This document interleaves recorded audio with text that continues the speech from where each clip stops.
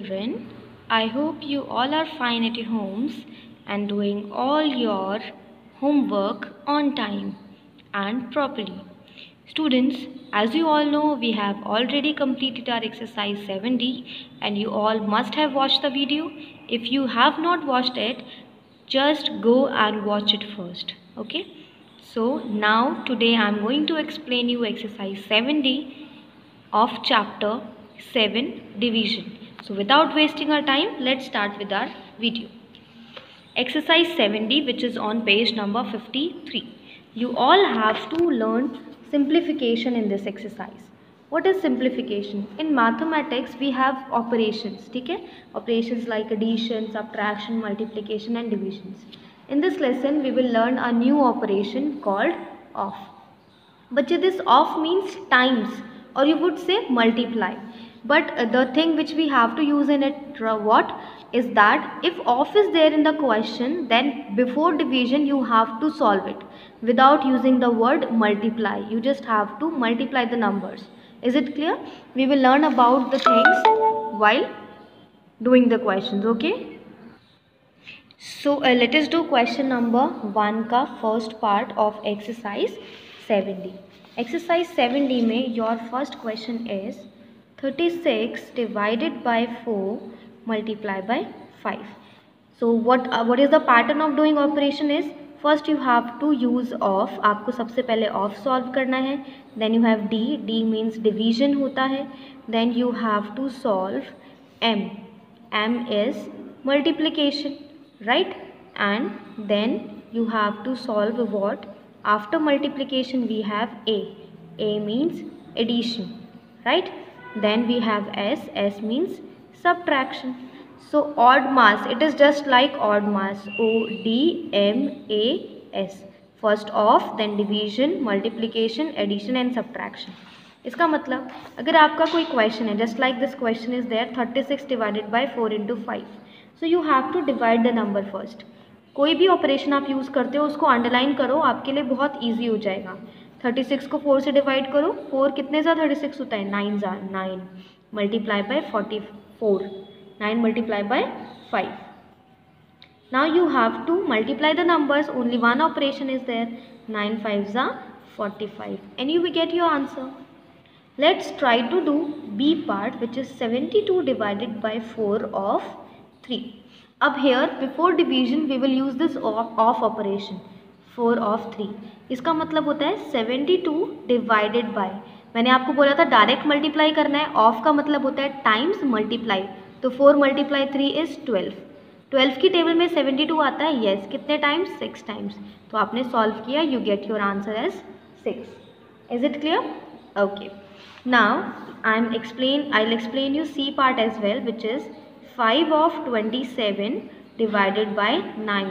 Here you have to multiply the numbers first. आपको नहीं पता मल्टीप्लाई तो अपने रफ पार्ट में सॉल्व करके चेक करो. 7 5s are 35 का 5 कैरी 3, 5 2s are 10 और 3 135. So what will be your answer? 135 divided by 9. अब 9 को 135 से डिवाइड करके देखते हैं in the rough part. Let's divide 135 with 9. As you all know, 9 1s are 9 होता है. 13 minus 9 करोगे you'll get 4. 5 नोट किया. 9 5s are 45. So what answer you get? You get 15 as your answer. So you will write 15 here. Understood? Now let us do question number 2 का A part, which is 16 multiplied by 4 minus 56 divided by 40. As you all know students, we have to do division, multiplication, addition, subtraction. तो in this we will divide the numbers first. बाकी digits को as it is लिखना होता है. 16 into 4 minus 14 की table में 56 आता है, बिल्कुल आता है. 14 1s are 14, 14 2s are 28, 14 3s are 42, 14 4s are 56. So we will write 4 here. अब आपके पास दो ऑपरेशन बचे, multiplication and subtraction. So as you all know सबसे पहले हम मल्टीप्लिकेशन सॉल्व करेंगे. 16 4s are 64, माइनस किया 4 के साथ. What answer you will get? 64 minus 4 60. And you have completed your question. है ना इजी? चलो इसी का बी पार्ट हम लोग सॉल्व करते हैं, जो कि 240 divided by 15 of 8 into 3. Let's do it. Of को पहले सॉल्व करना है. सो क्या करेंगे, we will write the digits as it is. 15 को 8 से मल्टीप्लाई करो, यू विल गेट 120 इंटू 3। अभी आपके पास दो ऑपरेशन है, डिवीजन एंड मल्टीप्लिकेशन, तो we will divide the numbers first. ठीक है, 240 को 120 से डिवाइड करते हैं। कैसे डिवाइड करेंगे, देखो 120 को 240 से, तो 240 को 120 से डिवाइड करेंगे। आपको 120 का टेबल नहीं आता, सॉल्व करके देखो। ठीक है, 2 0 ज़ा 0, 2 2 ज़ा 4, 2 1 ज़ा 2, वाओ 120 2 ज़ा 240, तो आपका आंसर कितना आया 2। दैट मीन्स 240 को 120 से डिवाइड करने पे आता है 2 मल्टीप्लाई 3, 2 3 ज़ा 6, 6 इज़ योर आंसर हियर। समझ में आया। क्वेश्चन नंबर 3 का first part which is 3600 divided by 90 multiply by 10 plus 5 of 24 minus 120 divided by 6। आप बोलोगे मैम ये क्वेश्चन तो कितना ज़्यादा बड़ा है, लेंदी है, but no, it is really very easy. सबसे पहले हम ऑपरेशन में ऑफ को यूज़ करते हैं। ऑफ का मतलब होता है मल्टीप्लाई। साइड में मल्टीप्लाई करके चेक करो, 24 5 से कितना होता है, 5 4 ज़ा 20, 0 कैरी 2, 5 2 ज़ा 10 और 2 12। ठीक, बाकी सारी चीज़ें एज इट इज़ लिखोगे। 3600 डिवाइडेड बाय 90 मल्टीप्लाई 10 प्लस 5 को 24 से मल्टीप्लाई किया 120 मिला, माइनस 120 डिवाइडेड बाय 6। बाकी सारी डिजिट्स एज इट इज़ लिखनी है। अब आपको पता है ऑफ के बाद आता है डिवीजन। डिवीजन को पहले सॉल्व करो बेटा। 9 4 ज़ा होता है 36, तो 90 4 ज़ा हो गया 40। ठीक, मल्टीप्लाई बाय 10 प्लस 120। अब 6 को 120 को डिवाइड करना है 6 से, 6 2 ज़ा 12 और 0, so you will get 20 hair, right. Now multiply the numbers. 40 into 10 is 400 plus 120 minus 20. Now you have to add the numbers first. You will get 520 minus 20. So 520 minus 20 is 500. So you get your answer. It's really very easy, right? Try to solve the things at in your rough part. ठीक है, rough part में उनको solve करने की कोशिश करो and you will get your answer. Now let's do question number 4 का A part, which is 5120 of 5120 of 16 divided by 64 multiply by 20 plus 18 multiply by 180। ठीक है, सो सबसे पहले operation we will use of. अब हमें क्या करना है, 5120 को मल्टीप्लाई करना है विद 16, तो मल्टीप्लाई कर लेते हैं। ठीक है, 6 0 ज़ा 0, 6 2 ज़ा 12 का 2, 1 कैरी, 6 1 ज़ा 6 और 1 7, 6 5 ज़ा 30। We'll put a cross here, 1 0 is 0, 1 2 is 2, 1 1 is 1, 1 5 is 5, 0 2 7 और 2 9, 1 और 8, तो what you get 81,920। डिवाइड किया, बाकी सारे डिजिट्स को एज इट इज़ लिखेंगे, प्लस 18 इंटू 180। ठीक, अब सबसे पहले हमें डिवाइड करना है, तो we have to divide the numbers. ठीक है, हम इसको डिवाइड करते हैं, यहाँ पे रफ पार्ट में हम डिवाइड कर लेते हैं। सो 64 से आपको डिवाइड करना है 81920 को। ठीक, सबसे पहले हम चेक करेंगे 64 2 ज़ा कितना होता है, 4 ज़ा 8, 2 6 ज़ा 12, 128 81 से ज़्यादा है, तो 64 1 ज़ा 64, माइनस करो 1, 11 माइनस 4 इज़ 7, 7 माइनस 6 इज़ 1, 179। तो अब हम, so we have 179 here, so let's multiply the numbers with other thing। 3 से करके देखते हैं।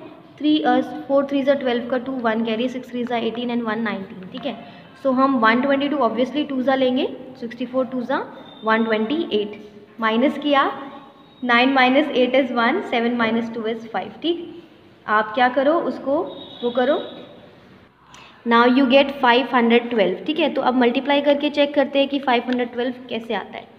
For example if I take 6, ठीक है, 6 करके देखते हैं।